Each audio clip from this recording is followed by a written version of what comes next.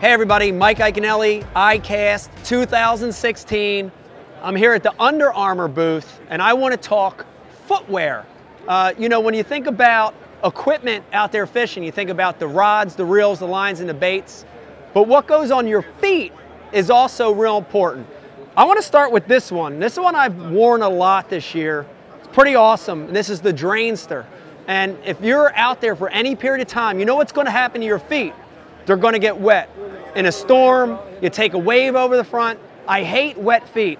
The nice thing about the Drainster, water's going to drain right out, quick drying, but you still get a lot of support, and you need that when you're standing on that front deck all day.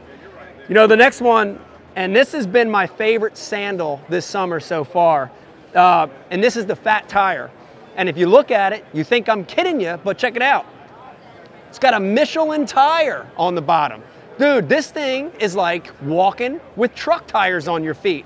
It's comfortable, it's soft, and when you're standing on your feet all day, this is the one that I want to wear, the Fat Tire. And the last one's a really cool minimalistic flip-flop called the Atlantic Dune. Check it out. Keeps your feet cool, a lot of comfort.